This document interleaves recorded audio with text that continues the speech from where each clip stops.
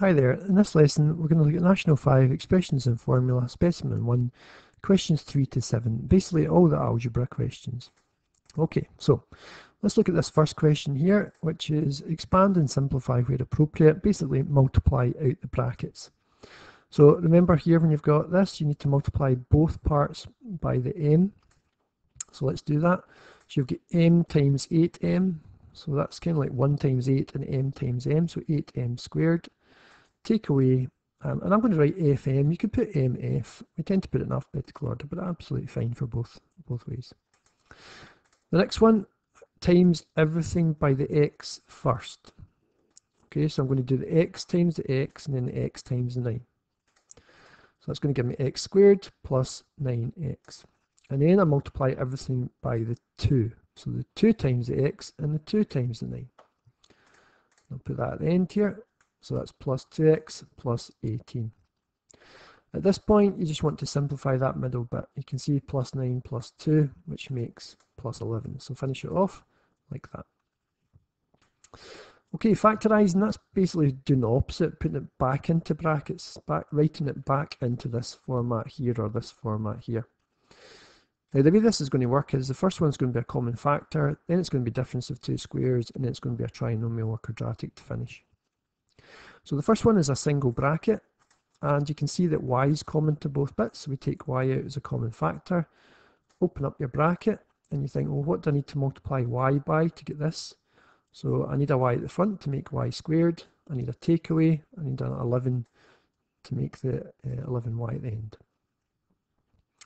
With the difference of two squares, what you're looking for is double brackets. We need p's at the front. Or I've got y's in this case, but we'll call it, okay, it doesn't really matter, we'll call it y's. Y's at the front of your brackets, or p's probably is better because it's p's up there. And because you've got 81 here, I would put a 9 and a 9. And the signs need to be different. You can have a takeaway and a plus, or a plus and a takeaway. And the reason for that is because, it should really be p's here, but y times y makes y squared. You've got a plus 9y and a takeaway 9y, which will cancel the middle bit, and then 9 9s are 81, but because you've got negative, it'll be negative 81. But yeah, I've put y's here, but you can treat it as p if you like. Right, for the last one, what you need to do is, again, it's double brackets, but you tend to focus on the 21 at the end. So we'll put y and y at the start of our brackets. There, like that. And the numbers at the end need to multiply to make 21. They must multiply to make 21.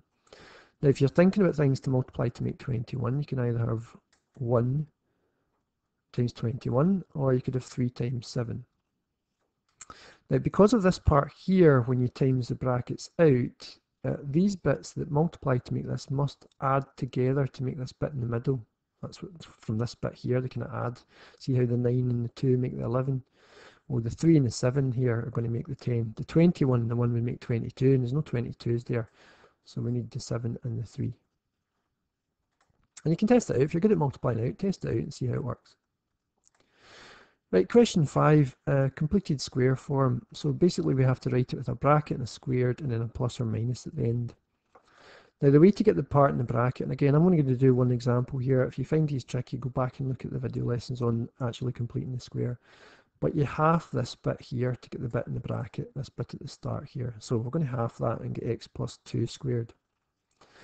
Now what's going to happen there, if I was to multiply this bracket out, this here, I'm going to get x squared, I'm going to get a plus 2x, another plus 2x, which is going to make the 4x in the middle, but it's going to make a plus 4 at the end. And you can try it yourself if you did x plus 2 bracket times x plus 2 bracket. So it's going to create a plus 4. There's no plus 4 over here, so we want to take that away. And then put in your plus 3. So that's the kind of extra bit that's created, and you want to take it off because it's created by multiplying that out. To finish off, you just fix that wee bit at the end. Negative 4 add 3, that's negative 1. Right, question 6. I would write the bottom bit out slightly differently because it's x minus 3 squared. Kind of like what I was talking about there, that's x plus 2 squared, but you could rewrite it as x plus 2 times x plus 2.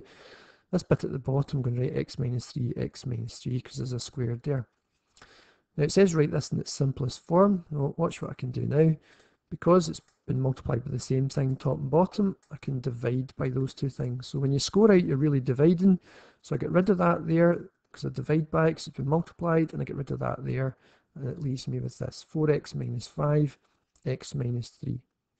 If you're at all worried about this bit here at the side, basically that's saying x can't equal 3. In maths, there's certain things you can't do. You can't square out a negative number, and you can't divide by 0.